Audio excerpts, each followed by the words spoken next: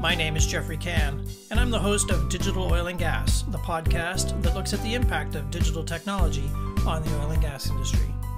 If you want to discuss this week's topic further, or just stay in touch, you can always reach me at Jeffrey Cann on Twitter or at jeffreycann.com. This podcast is entitled, What to Include in a Digital Roadmap.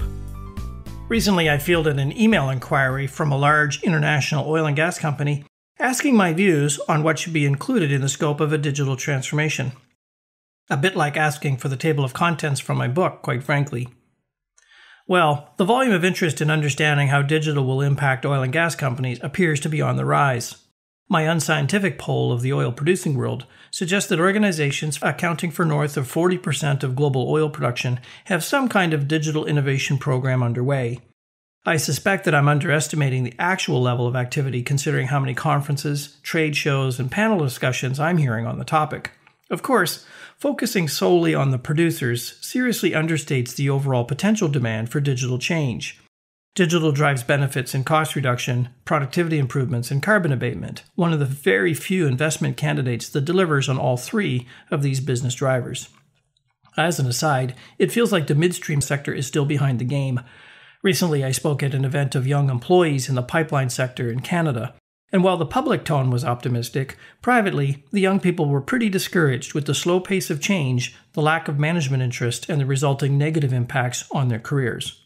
In any case, my website gets the occasional request for information about digital transformation, and this week, the request was along the lines of the following, and I quote, "As we are just about to embark on our digital transformation journey, we are open to inputs/suggestions by our potential partner companies/consultants who have experience in digital transformation of E&P companies. In this regard, I would request you send suggestions on what critical elements should be part of our roadmap to digital transformation." A very good question indeed, and it prompted me to distill my thinking into an email reply, which is hard because my book on the topic weighs in at 80,000 words, and the collected body of blogs is a further 195,000 words. Scope inclusions. If you ask 10 consultants what should be in a digital roadmap, you'll inevitably get 10 distinct answers. They will vary depending on what the consultant sees as the potential upsell. For example, a company that sells cloud computing is likely to position a cloud-first strategy. Those with significant businesses helping with ERP deployments will advocate upgrades to these big foundational systems. In any case, here are the small number of big themes and ideas that I believe should form the backbone of any competent digital roadmap. Business first. The digital roadmap for oil and gas must solve business problems as an urgent priority. Oil and gas has little interest in science projects, or wide-ranging transformation programming, or big foundational systems. The transformation roadmap needs to be pragmatic and practical, leading to value quickly. I advocate starting with the value driver tree for the business, which points to how the business actually makes money. The tree will look quite different for an offshore upstream producer as compared to an onshore downstream player. The value driver tree, coupled with business leader insights into where the business experiences real pain, will give clear guidance to the key steps in the roadmap. Next is to educate, educate, educate. Digital change is not a one-person or even a one-department show.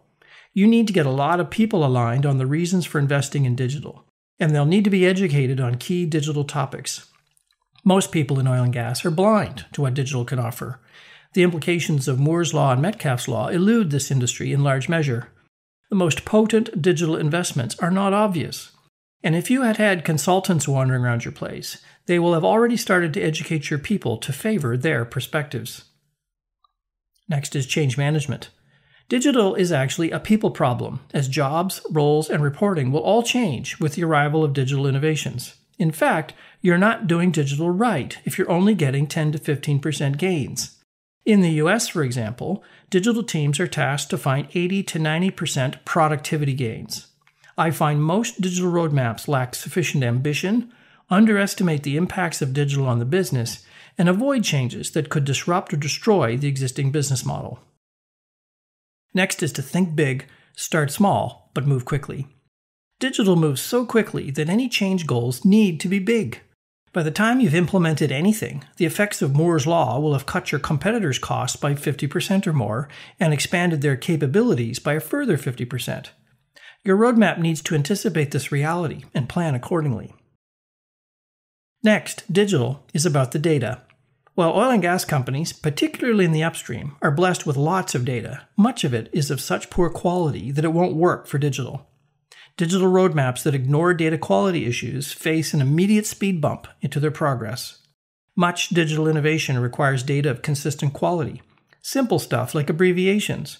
Is pressure measured as PSI, P/SI, pounds per square inch? Which is it? They all need to be ruthlessly consistent or our digital systems will go sideways. A clever roadmap step is to think about applying digital to the task of actually cleaning up data. Next is to get to the cloud. Most digital innovations are based on some variation of cloud computing. If you're not thinking about cloud, you're not going to be able to leverage new software as services, blockchain, the Internet of Things, etc. That doesn't mean that everything should become cloud-enabled.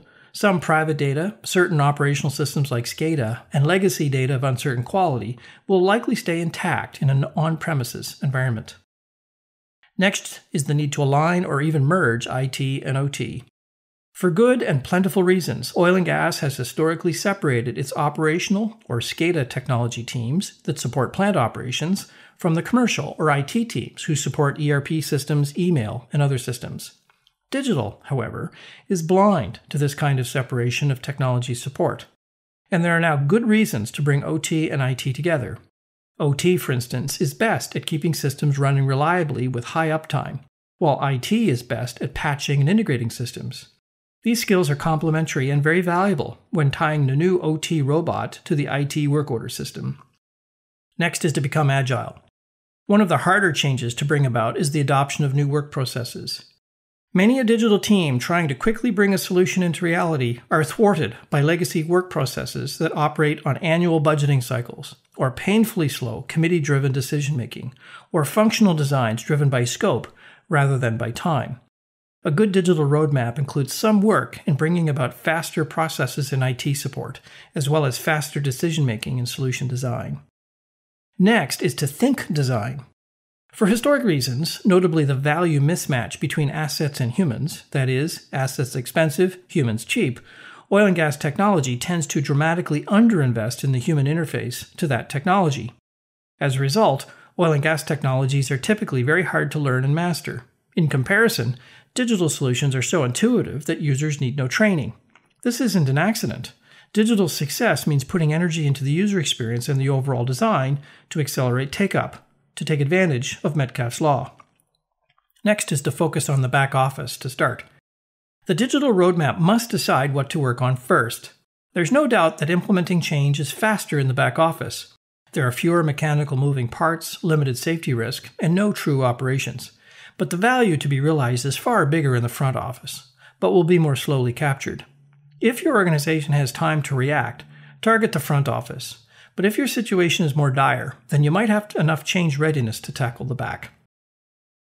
Cyber is the red line. Attention to cybersecurity is mandatory and must be built in from the start.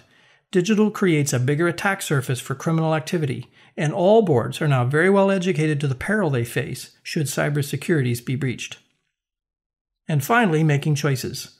Some choices really matter, but as digital is changing so quickly, most do not.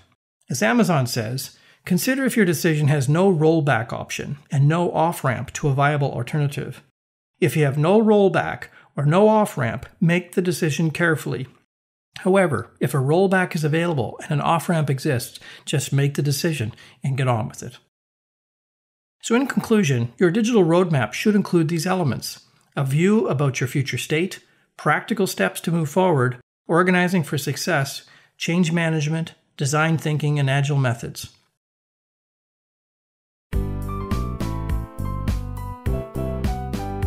Thanks for listening. If you enjoyed this podcast, be sure to subscribe to the show. You can find Digital Oil and Gas on Apple Podcasts, YouTube, Spotify, Stitcher, or wherever you listen to podcasts. And please tell a friend about the show. If you have a minute, please leave a review and a rating on iTunes, as that helps others find the show along with other great content. You can follow Jeffrey on Twitter @JeffreyCan or on LinkedIn. Also, look for Jeffrey's new book entitled Bits, Bytes, and Barrels, The Digital Transformation of Oil and Gas on Amazon and other fine online bookshops. Thanks for listening to this episode of Digital Oil and Gas. The podcast returns next Wednesday, so tune in then.